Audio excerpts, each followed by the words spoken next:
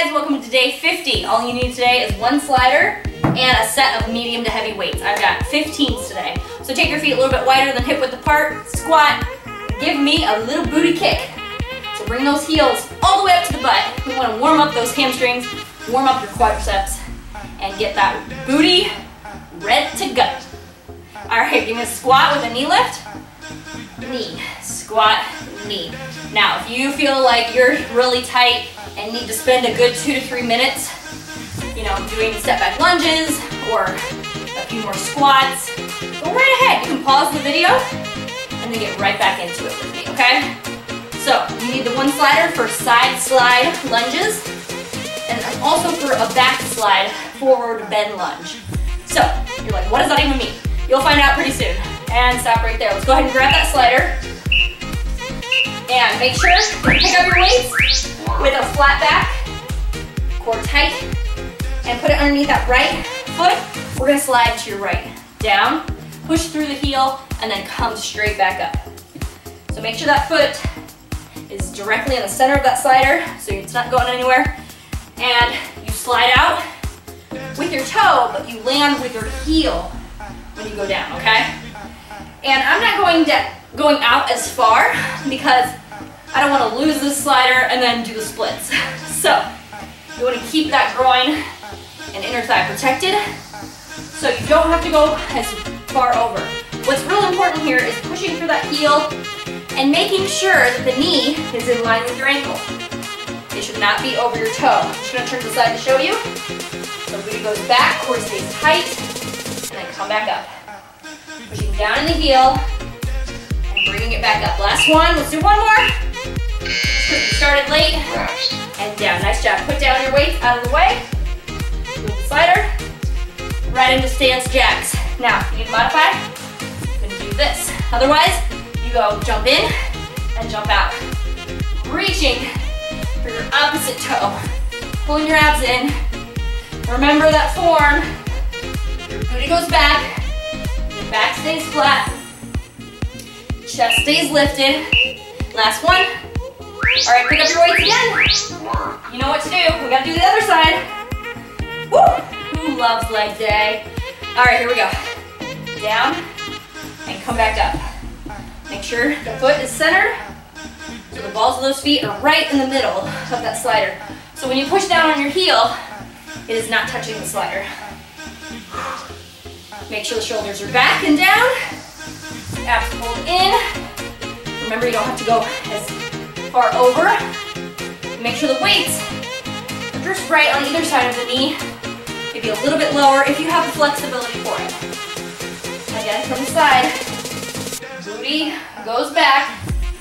And I would recommend if you have a mirror, go ahead and use that mirror. Check yourself out and make sure everything's lined up. Is your knee in line with your ankle? Are your shoulders not rounded? They're back and down. Booty out. Hope so. All right, put down the weights. Move the slider so you're not gonna get hurt. Stance jacks. Here we go, in and out. Those legs do not get a break today. It's Friday. We might as well push, right? Come on. Nobody's gonna do your workout for you. It's all you, baby. So show up, do your best, and then forget the rest. Just like Tony says. And stop right there. All right, weights again. Now, I'm gonna go ahead and put it underneath. Let's put it underneath that right foot. I'm just gonna turn to the side to show you what this move looks like.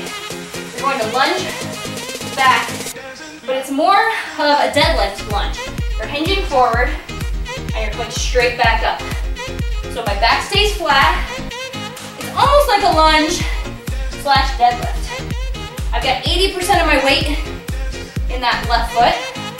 So if the slider is underneath your right toe, the leg that's doing all the work should be the one that's standing. Woo! Make sure that you're really pushing back through those heels. Core is tight, booty goes way back. Where are your shoulders? Back and down, right? I hope so. Oh my goodness. I'm feeling it. Can you get a little bit lower with that lunge? Down, slide back up. All right, Move the weights, move the sliders. Stance jacks, 3, 2, 1. Right into it. Told you those legs are gonna be worked today. If you wanna make this a full workout, you may wanna do just 3 sets. Because 4 sets with medium to heavy weights is a lot of work for those muscles. So if you're ready for it, do it 3 times. Otherwise, 1 set's good. All right, here we go. Gotta go to the other leg. Put it underneath that left toe.